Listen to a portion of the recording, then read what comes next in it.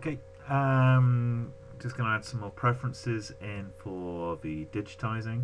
So we need to get into, let's move that back here, it's fine.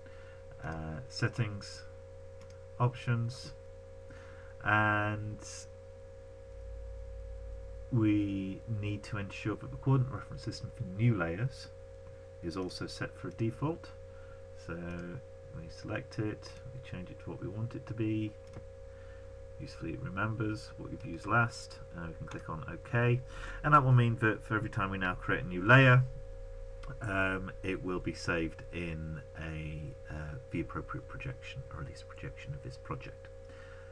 Okay, that's us.